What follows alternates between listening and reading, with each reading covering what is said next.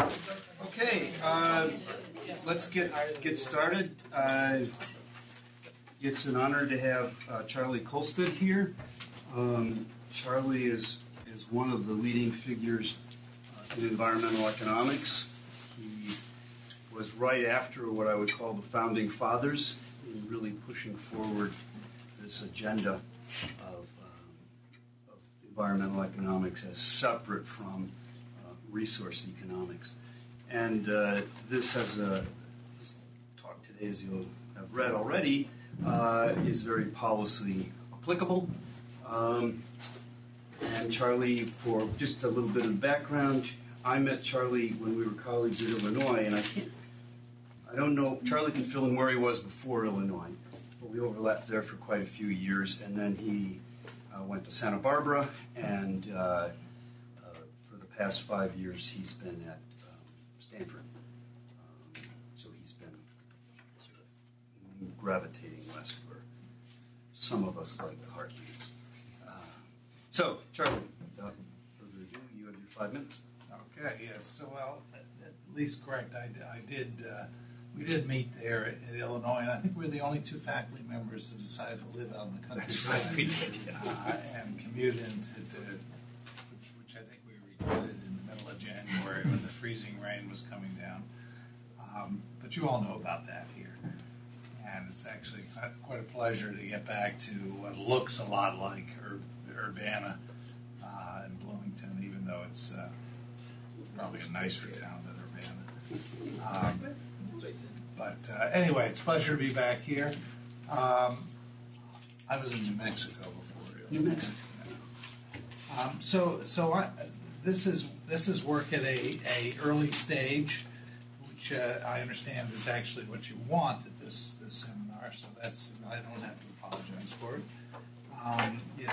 It's early. This is the first time I've presented it as a paper. I have talked about some of the issues before. But let me just spend 5 minutes or so just setting the stage. There are lots and lots of local effects of efforts at greenhouse gas regulations. You know it from reading the newspaper. California, it seems many states are trying to do something. Lots of little countries around the world are doing things. And they're all sort of trying to grapple with the competing goals of being effective. In other words, not just window dressing, you actually are trying to reduce greenhouse gases, but also palatable locally. In other words, you don't want to kill jobs, local economy, tax revenue, all the things that matter to localities, and a locality can be big or little. But those 2 things are acting at cross purposes. If you increase costs for firms by getting them to do other things to reduce their emissions, then you're putting them at a competitive disadvantage. So trying to deal with this is really the theme of this paper. An alternative title could have been "Having Your Cake and Eating It Too," because that's really what people are trying to do. It's the real policy problem faced by the Waxman-Markey bill, which was the bill in 2010 that President Obama got through the House of Representatives, but it failed in the Senate. This was a cap and trade on carbon. AB 32, that's the California law, which we know well, but of course not everybody knows what's going on in California as much as us Californians like to think they do. And there's the EU ETS, the European Union's emissions trading system, which has many of the same issues. You read the discussions of it. So the basic challenges are to define trade exposure, because this is really the nub. Industries that have to compete with extraterritorial producers. Now, it doesn't have to be a foreign producer. Indiana could be competing with Illinois. That's just the same as Indiana competing with France. But defining trade exposure in a quantitative way, because it's a fuzzy concept. It's a fuzzy concept. Really, it's related to relevant markets that you've run into in antitrust. It's the extent to which you can raise your costs due to regulation of a domestic firm and not be really killed by competitors in response to that increased cost, so you can pass on some of the cost. So how to define this in a way that's not just binary, so, industries trade exposed or not trade exposed, but in some more continuous fashion, so that you can integrate it then with the level of an environmental regulation. And then secondly, at least the regulations that have been put forward have also looked at energy intensity as an important issue. If it's not clear to me that matters, if you handle the trade intensity properly. And then how to adjust your incentives to account for these things. So the structure of the paper is there's some motivating examples, a theoretical model, and I guess we'll discuss those things. Where next, what's not done, what are the unanswered questions?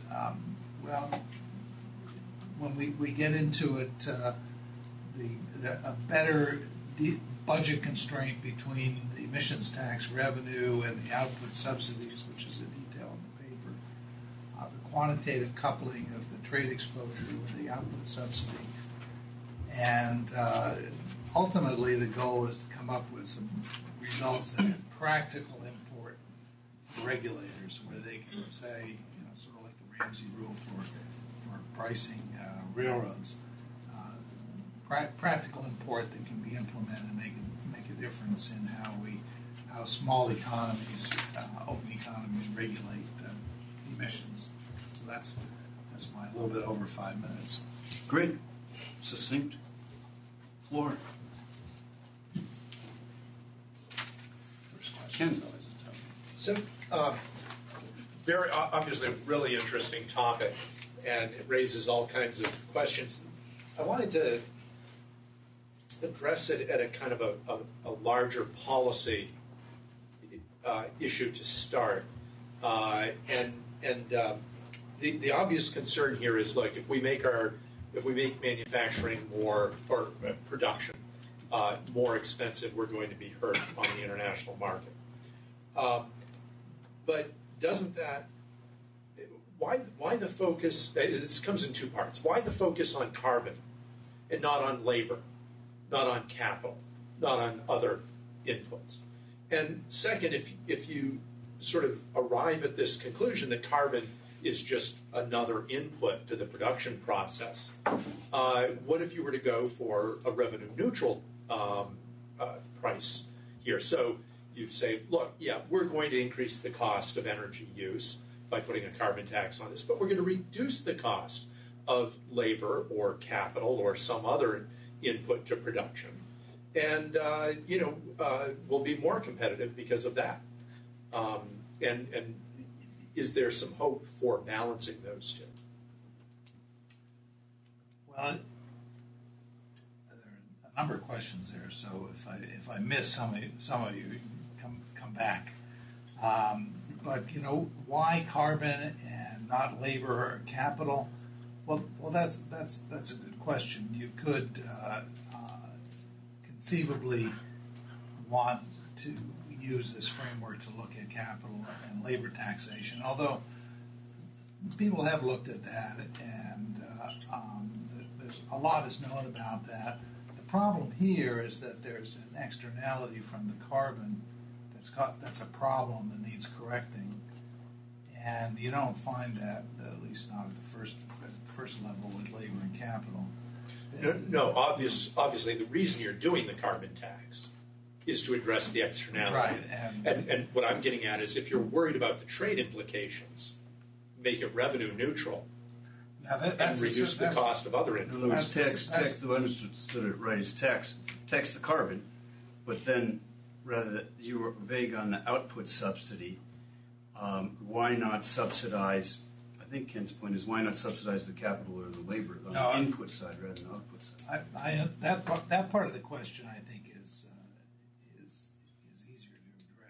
revenue neutral carbon tax, of course, is probably the number one new regulation that's possible in the next administration. But the difference is that even though the money from the carbon tax is staying within the jurisdiction, the marginal incentives are still that the carbon-intensive firms will be hit hard, and the fact that somebody else in the state gets that revenue doesn't help that firm that's getting a big hit on carbon taxes. It's going to put it at a competitive disadvantage, and maybe eventually everything will sort out, and only green industries will remain, and the brown industries have gone elsewhere. But that's precisely the kind of thing that transition phase, precisely what politicians don't want to see. They don't want to see the carbon tax responsible for firms losing competitive position, losing jobs. They don't care if, in fact, the state is just as well off and other industries are prospering as a result. So just because labor-intensive industries do better doesn't get rid of the fact that the carbon-intensive industries don't. I mean, carriers half of carriers leaving Indianapolis, and that gets the news, not the fact that whatever else is happening that may be positive in the state.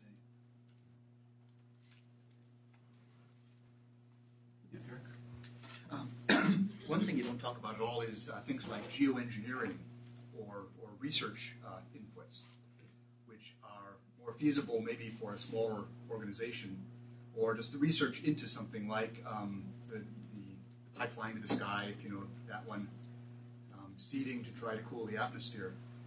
Those are expensive, but in scale of California, they're something that actually make a difference. I don't know about the pipeline to the sky. Oh, that is one where you'd have basically a hose to the sky that would shoot out sulfur from the upper atmosphere that would provide a nucleus for vapor or something, block sunlight, Clouds. and be a pseudo-volcano. So Yeah, I've heard about airplanes going up there to do that. It's cloud whitening. You can salt it too. Yeah, various kinds of things. I think there's a lot of sulfur from shale oil or something. Yeah, it's a pretty long hose. By balloons, I think. But there's a lot of imaginative ways. That's where research money could actually do something. And of course, those have the option value that if it turns out that global warming is really stopping, then you don't have to actually go to the implementation stage. Yeah, I don't talk about those because one of the, well, for several reasons, one of the perplexing dimensions of this problem with carbon is that it's not really individually rational for a small economy to regulate carbon on its own. That's, the impact on damage is negligible from even some place like California, which is our biggest state. They can't justify it based on a reduction in the damage from climate, and that's really what geoengineering is oriented to do. It has to be a much more complicated. In fact, it's very, very much of a governance issue. The big reason is that they want to show that this can be done, and hopefully other states and places will follow suit. So it's a leadership in the governance of climate. But the real motivation, I want to get back to Ken's question as well as address this geoengineering one, is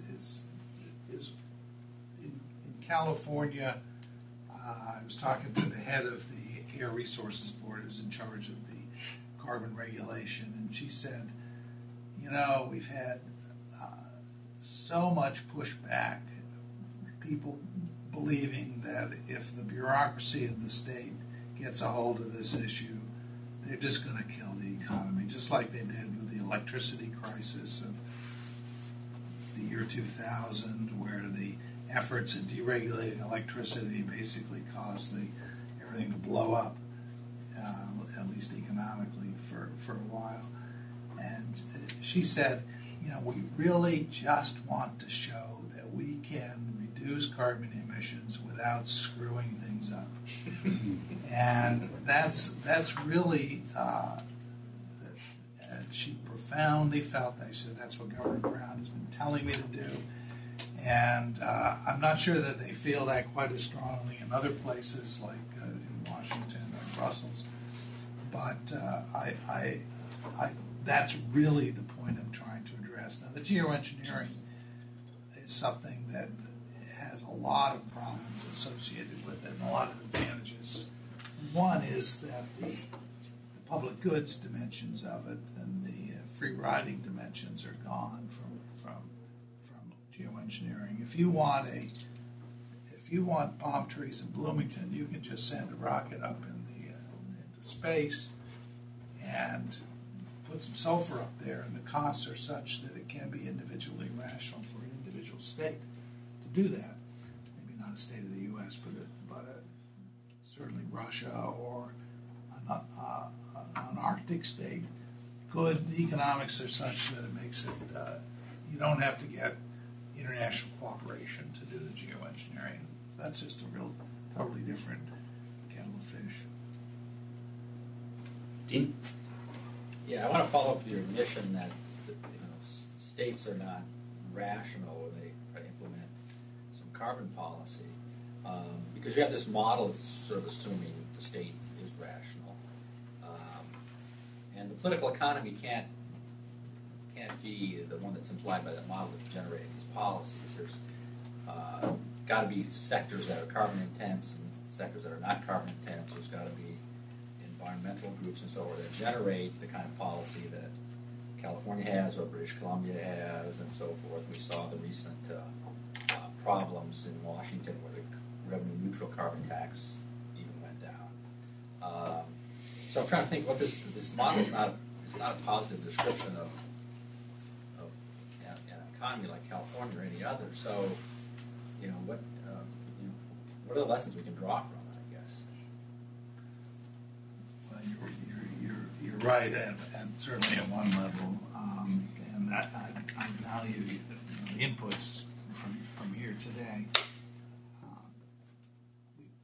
The model as it's set up, as there's damage from the carbon that occurs domestically, and if you take it at its word, a small economy is going to have small damages, which means it's going to do hardly anything to control the pollution.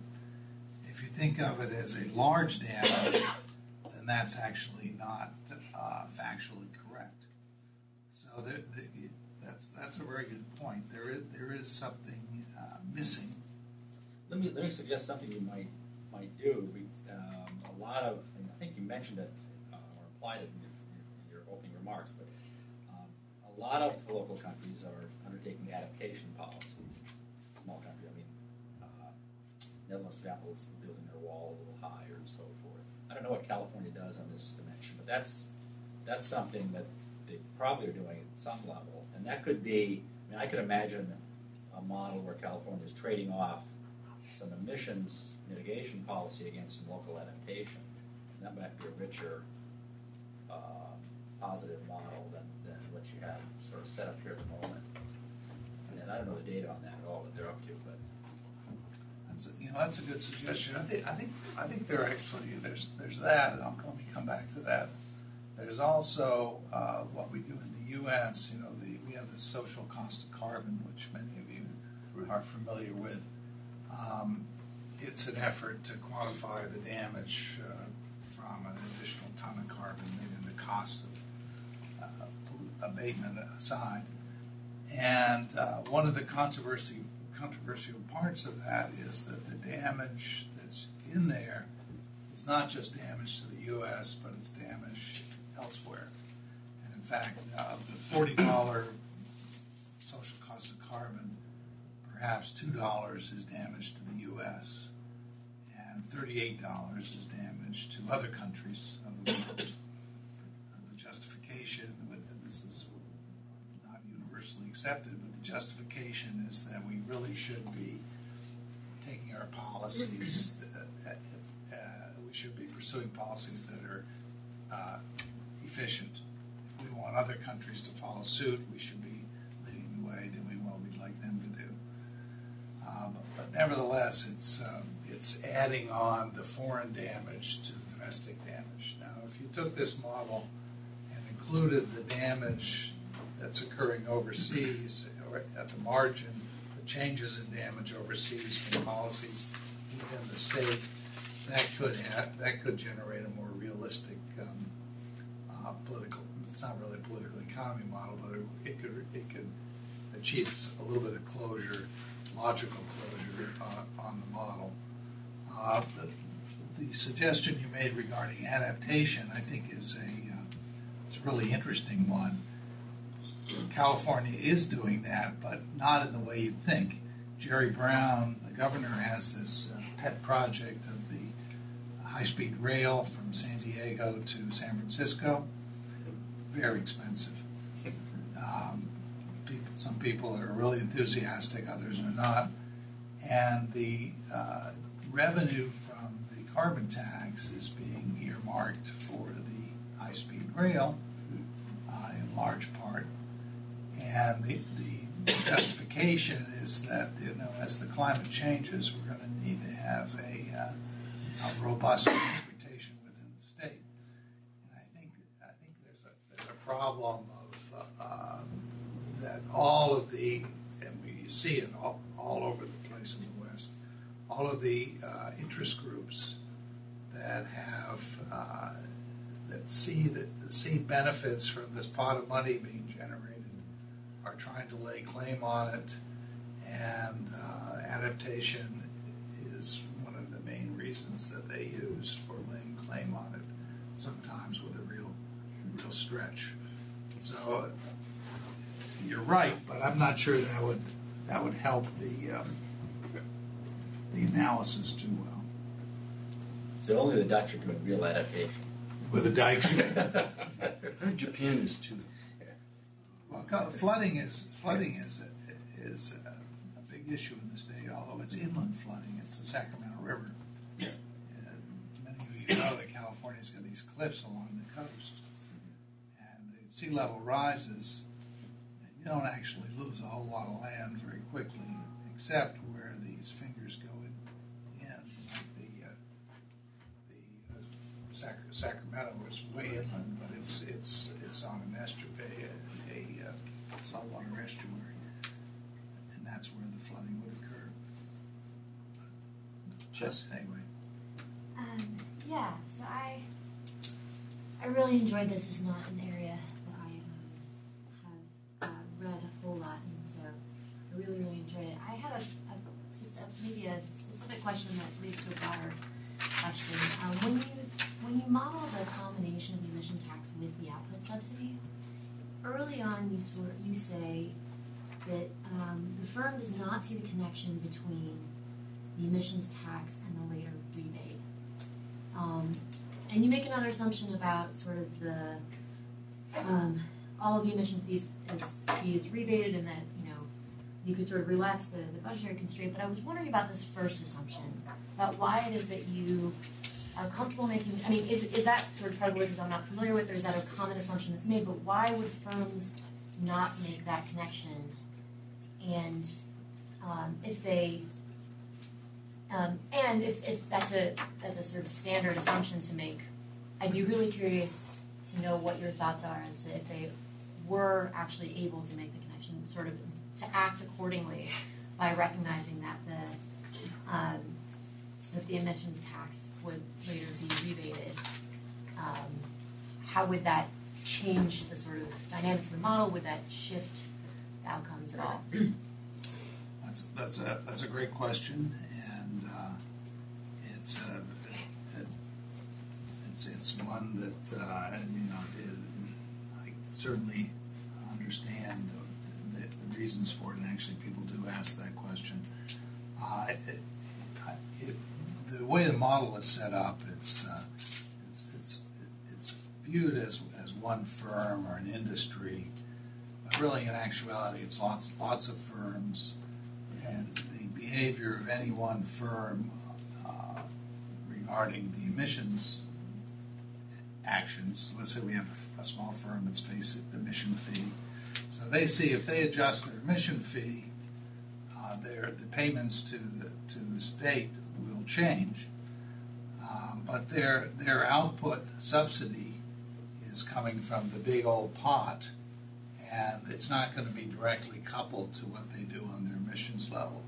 So they don't see a strategic advantage of changing their emissions level so they get more or less the output subsidy. They're sort of disconnected from one another. So even though that in terms of the analysis, that's sort of swept under the rug by treating one firm, that's in fact the actuality of it. It's the same applies to the demand curve for the goods. Why doesn't the firm see a slope to the demand curve? It's because it's an industry demand curve, and any individual firm only sees a horizontal one. So it's the same kind of thing. But it's a good question. It's what we're going to face if we have a revenue neutral carbon tax in the U.S. How do we give it back to people or firms? Well, firms or people. Who's it going to go back to? That'll be one issue. And how do you do it in such a way that you don't destroy the incentive properties of the emission tax? A lot of people in the big wide world, not in here, don't understand the purpose of an emission tax. They don't see it as an incentive device. They see it as more of a money-raising thing. They don't quite understand it as an incentive, and that's obviously its only function, really, particularly in a revenue-neutral context. This follows up on Jess's point. So if we look at Waxman Markey and you look at those big circles and you look at who's producing emissions, Like the diagram in the paper? yeah, and who's doing the trading, when we think of this in the real world, you'd say, okay, well, you don't have to worry about lime production because it's not a tradable good. But you do really need to worry about them a lot because their emissions are really bad. So you want to tax on them, but you don't really want to, it gets complicated. You also care, what you rightly do in this paper, which is nice, about domestic trade as well. But if we're just thinking about international trade, but everything lime can just move to the next state. But the issue is twofold. One is that it certainly won't be revenue neutral across industries if we want to take that diagram seriously of who you should be subsidizing either their inputs or their outputs. And I was thinking of it further on the tax and rebate side, that its constitutionality in terms of what law folks call singling out, so that you'd be singling out lime to subsidize, let's say, nitrogen, which is a heavily tradable good in one of those markets. So it's leaving aside the constitutional issue of taxing and singling out. It seems to me you'd have such a mess politically, and so it's I'm trying to think of what other side payments you could use, because the logic is for economists, the logic is clear what you want to do, but then you're in some sense disproportionately taxing lime to subsidize nitrogen production because of the employment effects. And, adaptation doesn't really get you there. Geo doesn't really get you there because these are cross-industry and cross-firm taxes and subsidies. So there's the political economy issue, but I'm trying to think of also the economic issue of how one could mitigate that. Well, you know, I think that's where politicians and people that are smarter than I really have an advantage in crafting something that looks very intuitive that really is in fact a disguised version of what you're saying. And one example is the output-based allocation of marketable permits. So you have a marketable permit system. This is a permit for emissions, Right. and ideally you should auction these off to folks. Right. But people have decided, well, if we differentially auction these off, or if we give a certain proportion of the allowances to different industries based on their trade exposure, it's a very intuitive way to do it. You know, this industry is very susceptible to Chinese or Nevada competition or Illinois competition. So we're only going to make them buy half the permits they need. This other industry, maybe the lime industry, we're going to make them buy all their permits. Well, really what you're doing is you're giving them an output-based subsidy, but you're doing it in a way that's much more intuitive for a non-economist or just a regular person. It's very politically attractive because the industries that are hurt the most from trade get treated better, get more free stuff. Right. So and I think what's needed is versions of that for some of these other issues. I mean, well, but one could think about it, just flipping this, one could think about this, basically it comes down to the elasticities of these demand curves, right? Yeah. So that you take the extreme case that... And supply, from foreign supply. Exactly. So that if you've got a completely inelastic demand for lime, then it doesn't matter to the limit. It doesn't matter to the lime industry because the whole cost will be borne by consumers. Consumers are made worse off. If the residual demand is inelastic, absolutely Exactly. correct. That's what I meant.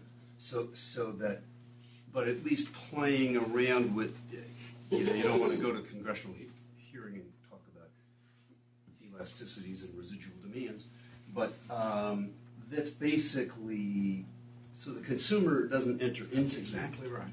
but the consumer does enter into this because of the cost structure that they'll be paying higher prices for the goods that they consume that have these carbon taxes and fewer of these output subsidies.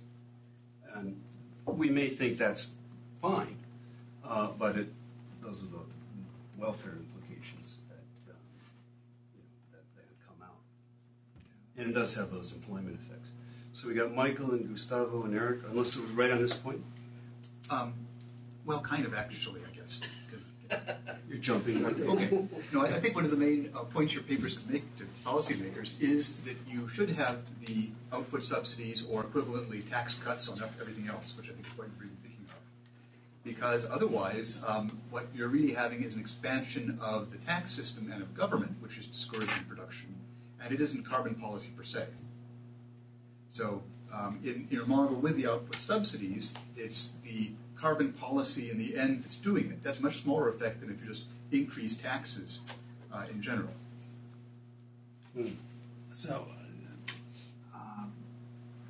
maybe I'm missing something here. So you're saying that the carbon policy is an increase in taxes, or am I misunderstanding? Yeah, so suppose we just had an increase in the income tax, and that would reduce output.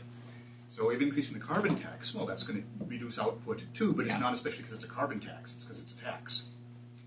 So if policymakers want to really want to show that environmental policy doesn't necessarily hurt the state, then they should separate it out from tax policy, from increasing tax revenue. I see. So that your argument is that it should be revenue neutral to neutralize that particular effect, and then look at the effect on output. That's right. Sort of fair, and then have a labor income tax increase generally if that's the secondary objective. Now, of course, politically, they're trying to hide the tax increase into an environmental policy. But that's kind of the opposite of what you're saying the objectives are here, which is to minimize the amount of environmental policy. Yeah, that's a good point. I mean, in my partial equilibrium setup here, that's really the purpose of the output, taking all of the tax revenue and rebating it in the form of an output subsidy. And that's isolating the effect. Yeah, that's a much better way of looking at it. Canada did that on, I'm trying to remember which tax it did, but it had an offsetting tax decrease. So it was... This is British Columbia carbon tax you're talking about? Yeah. And so they then reduced, I think it was the provincial tax what it was, yeah. that they reduced so that it was clear you were taxing, you cared about energy and you cared about environment, but nevertheless we want to keep citizens tax neutral, and it may have some good political economy features for selling it, which is, I think, Eric's That's point. exactly what we lost in Washington. What? A policy that said we'll have a carbon tax and we'll cut income taxes and other taxes, sales tax, and that just lost pretty handily. Yeah. I mean, it was basically designed on the British Columbia tax. It lost. Yeah. You mean in the past administration? No, just now, just 2 weeks ago. Washington State. State of Washington. Oh, Washington State, right. Oh, Washington State? Yes. Yeah, So That's what I say Washington. that's a whole other additional discussion. in British Columbia, the interesting thing is that they maintained the carbon neutrality for the first few years. Yeah. And then at some point, the politicians just couldn't help themselves. They were just looking at this going, holy crap, that's a lot of money. Let's attract the Hollywood industry. Yeah, that's Let's right. attract this thing and that thing. And they just couldn't resist dipping into it. Well, this is a really tough political economy issue. I don't know how many times that I've faced this where people say, well, we're generating all this revenue from the carbon tax. What's wrong with using it for things related to reduce carbon? If you open that floodgate, there's no end to the projects that reduce carbon. It's a very difficult argument to explain to layperson. Interestingly, in California, you may be required to do that. Because I'm trying to remember the number of the proposition, but the one that basically says, if you raise revenue, you need to use it. You need to use that revenue for something related to the thing you raised it from. It may be that if it's a tax, it needs a supermajority, but if you can make it a user fee, which is sort of like what you're describing, then it's just a simple majority. I don't know. Although California now has a supermajority of Democrats in all houses, so we'll see what happens. Michael? Yeah, so you have a model here with one good and all that, and you put a tax on output, and there is foreign trade in California, it cannot impose tariffs and all that. But what is wrong with simply taxing the goods, either inputs or outputs, or both, but depending on their presumed sort of carbon content? It's sort of similar, I guess, to energy efficiency, except it doesn't have to be equivalent. And then basically it doesn't matter if it's a foreign good or domestically produced good. And that way I don't see why there would be any leakage, right? Well, that's an interesting point. So basically you're saying the tariff wouldn't just apply to imports of tires. Yeah. It would apply to all sales of tires. Yes, sure. I suspect that would be theoretically correct. Well, one of the problems with countervailing tariffs on imports for carbon purposes is you don't know the carbon content of them. And you also run into the problem with GATT of basically discriminating based on the means of production overseas. No. But the the more just practical. like sink tires, right? Yeah, but it's not just the carbon that's in the tires that show up. It's the carbon that was generated in manufacturing the tires that you don't see, and you don't know how much carbon was used. That's true. No, of course, it's a very crude mechanism. But so my point is, California is free to tax any goods that are sold in California, right? As long as it does not discriminate. Right. So, well. So you're saying this would be instead of a carbon tax? Well, it could be in addition. It could be split. But that wouldn't take care of the problem with the trade. No, to the extent that there is a carbon tax, it would be a problem with leakage. But I'm saying it can be mitigated if you impose taxes on goods that presumably generate a lot of carbon. Whether they are made in California or outside of California, it doesn't matter. Okay, so let me just follow this through. So you're going to pass a law that says all goods sold in California shall be taxed based on the amount of carbon that was taken to produce them, and if the good was produced in China, you're going to assume the manufacturing process is the same as in the U.S.? Well, yes, I agree. It's a very crude device. It's not the point. The point is that you would mitigate leakage, because basically you can use a carbon tax in California at some relatively low level, all right? Because usually two instruments are better than one. All right, and then you could impose a tax, all right, on the sort of assumed. It could be assumed at efficient level. It could be assumed at inefficient level. It's just I'm saying it would not solve the problem. It would mitigate it. No, that's that. I mean, I think that's a slightly different problem, because then all of the exports from California would not be taxed. Yes. So much of the production in California wouldn't necessarily be taxed. Except exports, of course, do not have to be taxed, right? That's a different issue. It's a political economy issue to some extent. So if you think about VAT, all right, under VAT, exports are not taxed, right? Right. So it can have the same sort of mechanism. What about this is a metaphor, but the big iPhone factory in Silicon Valley that's churning out smoke and iPhones that are going out all over the world? We have no ability to control that emissions. All right. Again, just as under VAT, if your issue is export, it's possible to have a system of rebates. Every country essentially does that. It wouldn't address the carbon generation in the state. Why? Because most of those iPhones are not being sold in the U.S. In California.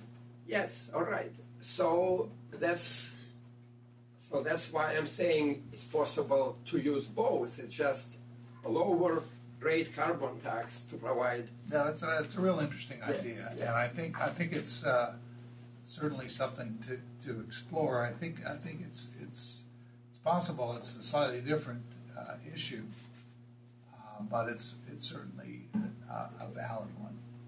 It's probably closer to first best than the approach that's presented here. Maybe.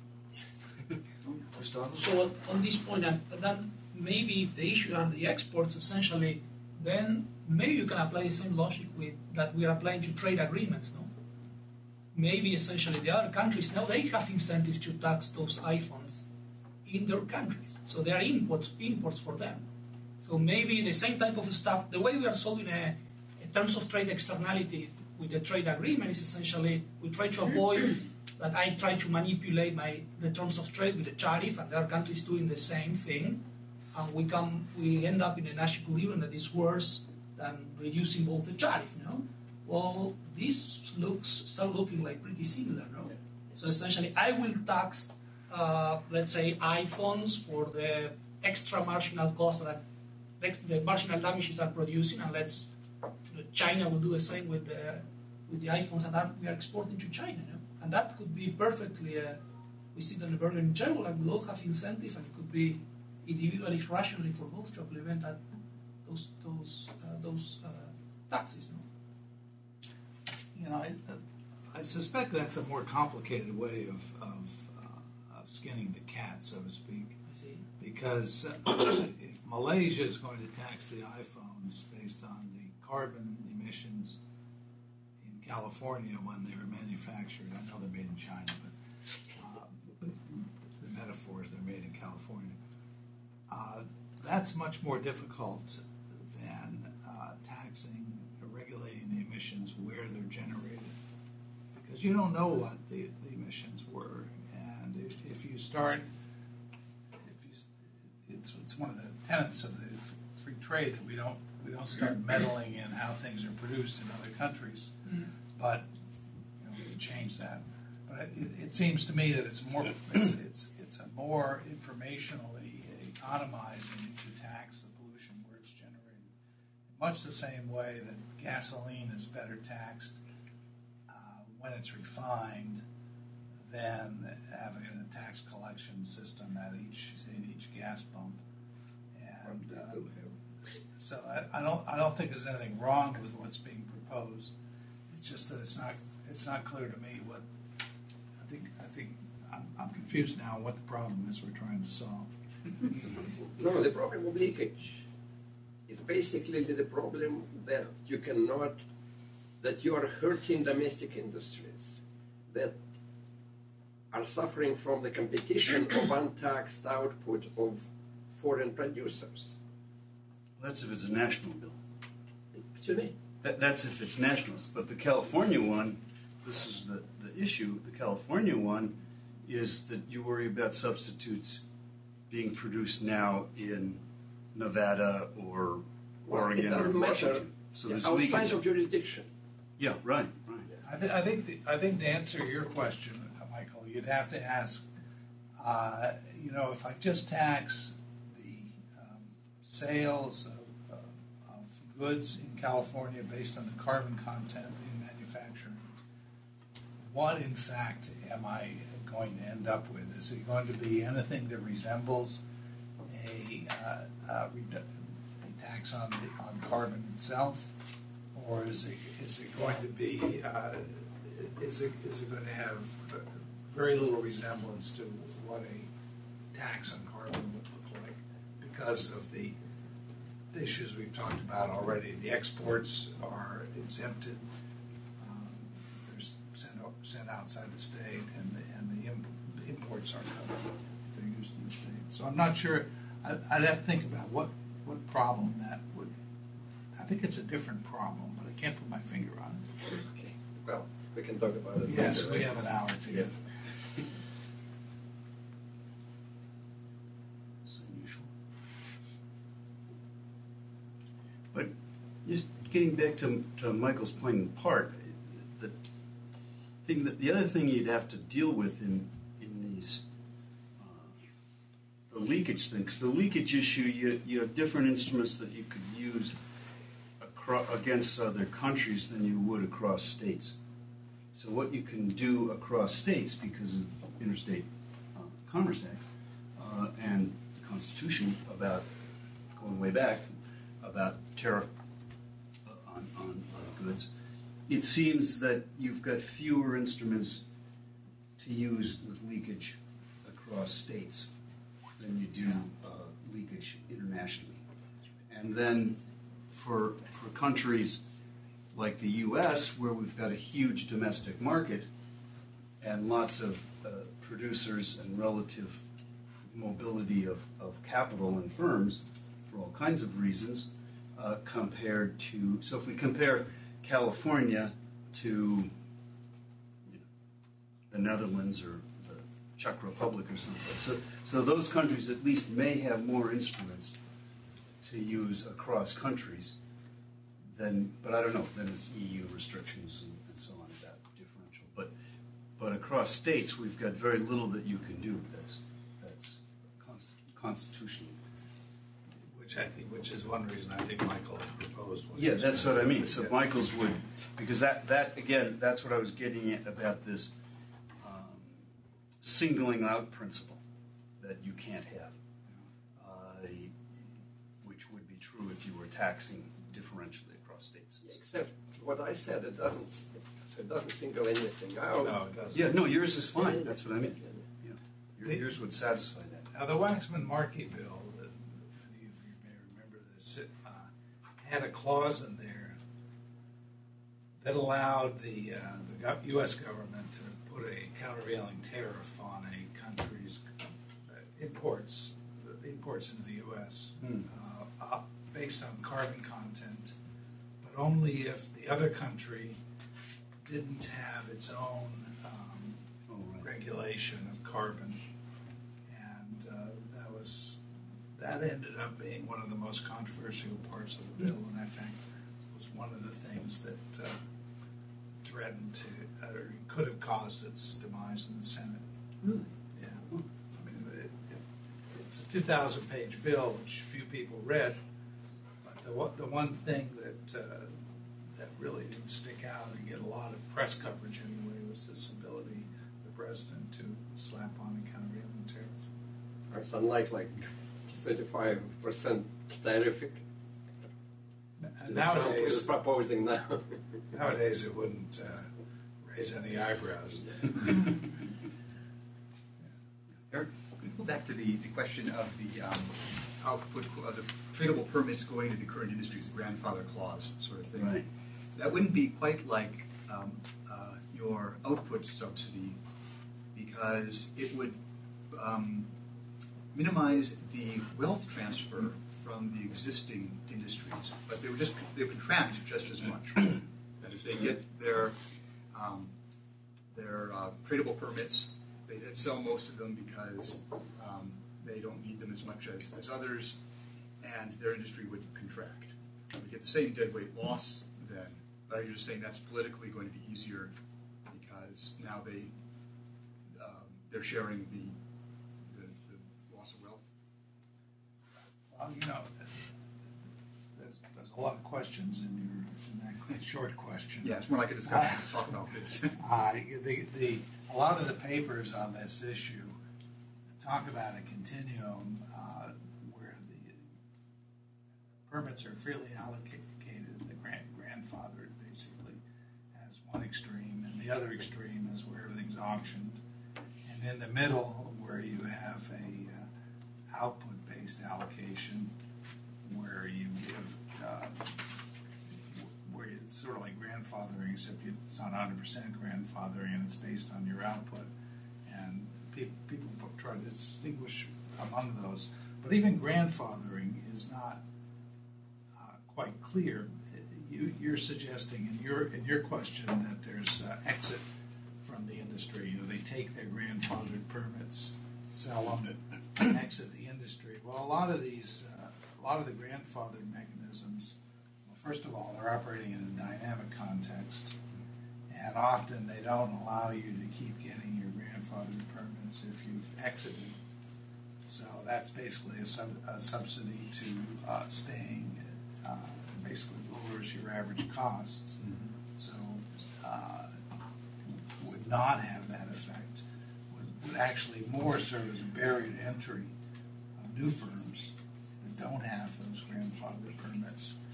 So even that the grandfathered thing has many. You can describe it in many different ways. As to how to design it in many different ways, which would have very significant exit and entry incentives associated, different exit and entry aspects associated with it. But the output subsidy is often described as a way of handling this dynamic issue. That if you put in a tradable permit system and you cause a shift in industry, some industries rise and some industries fall, you don't continue to give them the same allocation based on their historic production, but you rather give them an allocation based on their output or maybe their emissions output ratio. So if you're a smaller industry, you're going to get a smaller grandfathered allocation in the next period. So the bottom line here is that there are a lot of ways of adjusting the subsidy that firms get either through grandfathering or partial grandfathering. And one of the two concerns people have are the windfall that the companies get, and secondly the entry disincentives provided by keeping by keeping old firms active, and both of those are addressed in part anyway with an output subsidy. But it's a real that's the political economy is that if you grandfather these things, everybody's in favor of them. All the firms anyway. And you really want to find a sweet spot where you and the tax or auctioning off permits they're all opposed to. So you want a sweet spot that's in between where you can accomplish what you need to accomplish. Dean and I are both on this point. Go ahead. I want to defend grandfathering here more generally. If you think of this, because this is I think something that comes up in all sorts of natural resource stuff. Yeah. You think of the original problem as open access, and the existing users are there basically claiming some of the access, whether it's a fishery or an atmosphere, what have you. And the new policy is viewed as closing the open access. You need some, if you think of it kind of as contracting fuel, you need some gain from enclosing the open access resource. These guys who are there already claiming they've invested in the resource, and they're likely to be supportive of enclosing the resource and generating some rents. And so the one thing that gets lost in this discussion, we think about carbon taxes as a deadweight loss. They're in fact, if they're done right, or fish quotas if they're done right, they're not a deadweight loss. They are capturing the rent from the open access resource. So there is no deadweight loss from the carbon tax, actually, if it's the right carbon tax. It's mitigating the open access rent dissipation. The guys who you can think of the existing users as people who have claims on the resource that have some value. They've invested in specific assets, probably, and so forth. And because of that, they're politically inclined to favor something where they would, get some return on this through the regulatory process. I mean, I think it's a way that people don't think about it typically, because economists love this idea of auctioning stuff off to give it to the greater society, so to speak. That tends to go nowhere usually. Fisheries, ITQs, and all these fisheries quotas tend to be effective when they basically reward the existing users. You can call it grandfathering or a giveaway if you like, but I think it's a little bit of a misleading way to think about it. Yeah, let me just follow up. Mine's a different point, I think, which is your point about entry. So it does deter entry to a certain extent, but it doesn't. You want resources in their highest value use. That's easy. So if you get grandfathered, but you're lousy at running your firm, I can still have the incentive to buy out your firm. I've got to pay you for the fact that you've got these grandfathered permits, as opposed to had we auctioned them off, I'd have been better off because I could outcompete you for those. But you smooth, as you said, everybody goes for it. You smooth the political problem, and you don't prohibit entry. It slightly raises the cost, but it's still like any merger and acquisitions. You still have that resources still should move to the most efficient producer if you grandfather, I think. I had one follow-up. I wanted to follow up on these two things. Yeah, please. I mean, I think entry is complicated because firms, if they have market power, incumbent firms and market power. Oh, yeah, this, right. This can help. If they're in a competitive environment, then you're right. Yeah, fair enough. The competitive environment will cause them to cost economize. But Dean's point is a really good one.